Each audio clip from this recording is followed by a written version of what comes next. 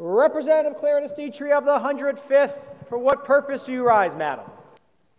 Good morning, Mr. Speaker. I rise for a point of personal privilege. You may proceed, madam. Thank you, Mr. Speaker. Behind me, I have three young men from our very own Trinity College who happen to play football, and they're seniors. One is my son, Klarides-Ditria, who's one of our starting linebackers, and then Mike Massey, who's the other starting linebacker, and Spencer Fetter, who's our quarterback. These three boys are seniors this year. They just happen to go 9-0 and win the NESCAC football championship.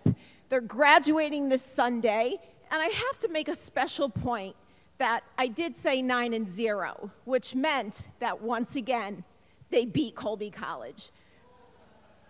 So I'd like to have the chamber give them a warm welcome, a congratulations on their NESCAC championship and their graduation this coming Sunday. Thank you.